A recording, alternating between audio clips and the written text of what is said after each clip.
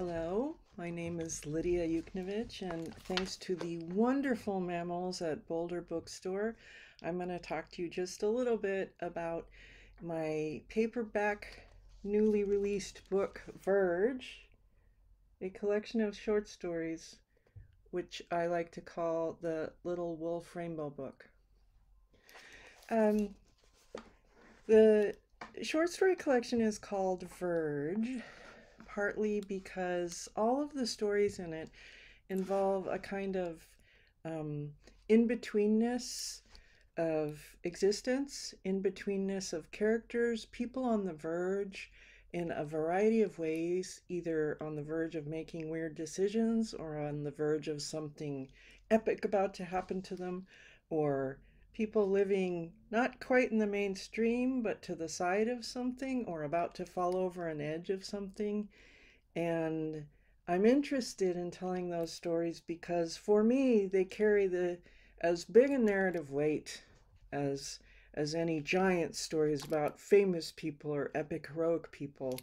And so for as long as I'm writing stories, I'm going to keep telling the beautiful narrative weight of characters who live in a liminal place or periphery of the big events and the big heroisms.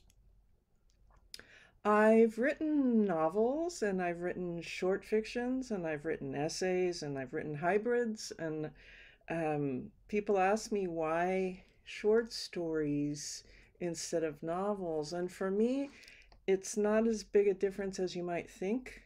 I always write in fragments, and then I ask myself questions about form and content.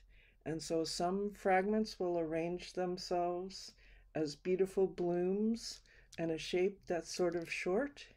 And some fragments are loud and noisy and resist being pinned down, and they keep going and demand that I follow them. And those fragments become novels, longer works.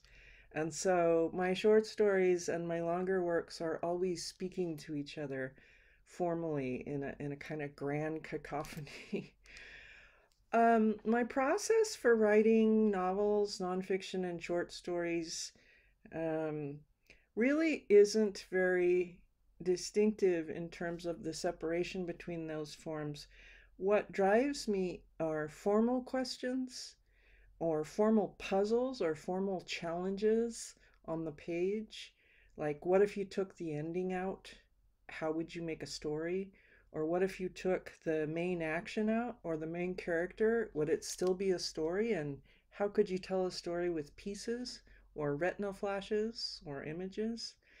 Um, and so sitting down to actually write them, I'm the same me with the same weirdness around me and the same talismans in front of me. And I just sort of enter into that beautiful imaginary world trance state where you're struggling with or puzzling on form and content. And I follow it, I chase them. I've been asked how much of my own experiences make their way into my fiction. All of it. All of my experiences make their way into the stories I write. And in the case of these short stories, Verge, you'll find a stuffed monkey that is missing a hand. I actually own a stuffed monkey that's missing a hand.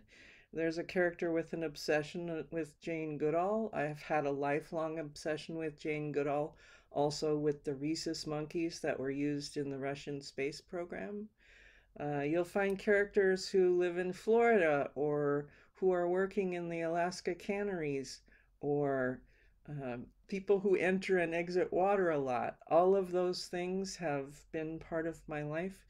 And I also would say that every story in this book, Verge, is an homage to either someone I know deeply and personally who has entered and sometimes exited my life, or someone who I read about or had some contact with that I feel an allegiance to. I would like to honor their experience and pay homage to their existence in ways that keep their story alive.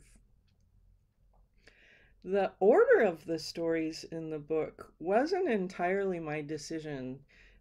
So the great people at Riverhead Books helped me to constellate, I would call it, or curate the order and sequencing of the stories, particularly Cal Morgan, who I've worked with for several years now. I'm very good at collaborating with other people who help me curate or sequence things, probably because I was a competitive athlete. I was a swimmer for 20 years. So when somebody moves in to help steer me or curate or suggest possibilities or challenges, I respond really well. I want to race and I want to swim farther and faster. And so that kind of collaboration just makes me giddy. I love it. Also, I'm not a prima donna artist. I could care less the importance of the author. I just want to um, play inside language and story making. Um, the hardest story to write in the book is based on a friend of mine who wasn't long for this world and ended up exiting on his own terms. And it was hard to write because I love him so much and he's gone. And um, I wanted the story to highlight the struggle he faced between having the world's most amazing, astonishing imagination and having to live a life where uh, not very many people around you understood it.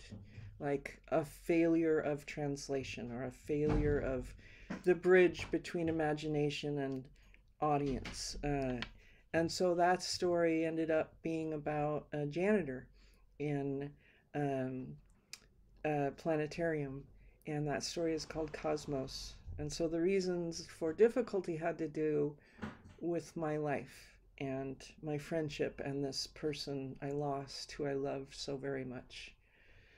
Um, I've been not reading as much during the pandemic as I've been obsessively, even more obsessively than usual, watching movies and binging on series, which I think a lot of people are doing right now.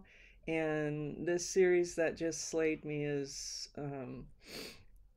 I May Destroy You, and I have watched it over and over again, and I love it to death. And I love Michaela with all of my creative soul. And I think Michaela should have received all the Golden Globes and any awards that are possible to win. Also, just give them a country. And I'm going to read just a tiny, tiny passage from this short story collection, Verge. It's from the first story in the book called The Pull. In the water, the swimmer feels weightless. The blue of the pool fills her ears and holds her body and shuts out the world. Swimming is her favorite state of being. On land, the swimmer can barely breathe. She was not yet two, the story goes, when she first gravitated toward water. One afternoon, during a family trip to the Mediterranean Sea, she wandered off the edge of a dock before anyone could notice, dropping like a rock into the ocean. Her sister, 5 years older, dove in after her, pulling her back to the surface, and when she emerged, she was smiling, not drowning. She remembers none of this, but it's a vivid story her family tells. And with that, I hope to have presented you with a watery portal in which to enter this short story book, Verge, on its paperback drop birthday. And lastly, some more sugar and love to Boulder Bookstore, whose people and shelves give me such joy. Buy independent books. Love, Lydia.